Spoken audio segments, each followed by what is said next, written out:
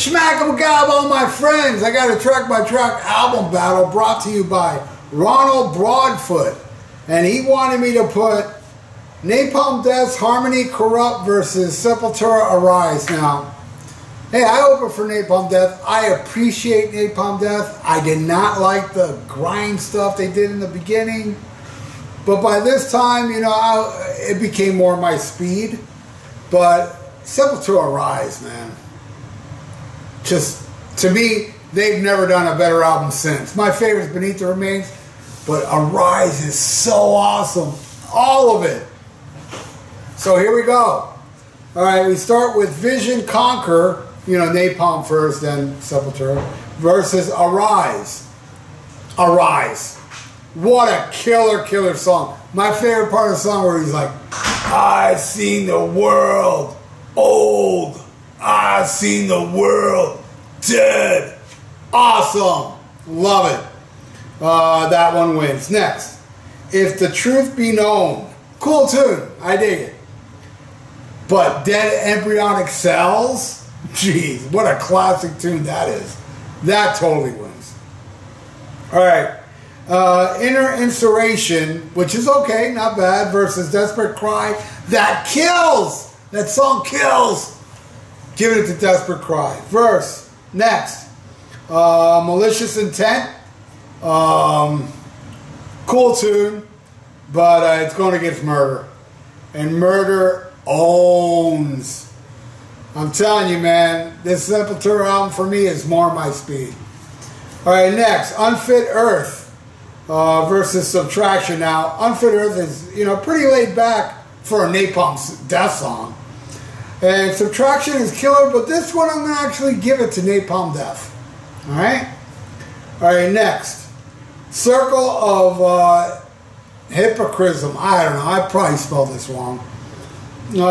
Killer Tune versus Altered State, which some parts I don't like that much, but overall it makes up for it as a song.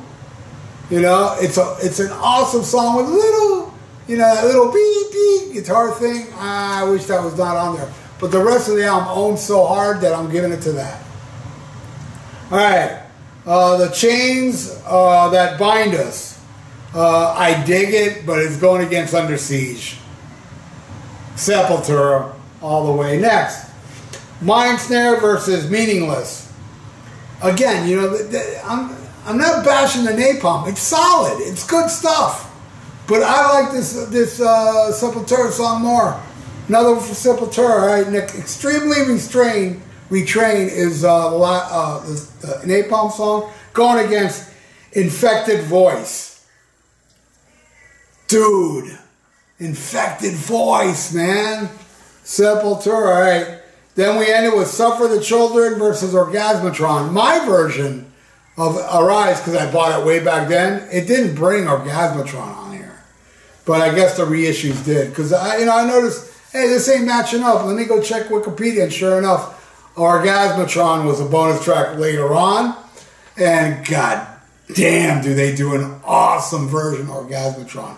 Many people say it's better than Motorhead's. I don't think it's better, but I don't think it's worse. I think they're both awesome for different reasons. I love Motorhead's version a lot.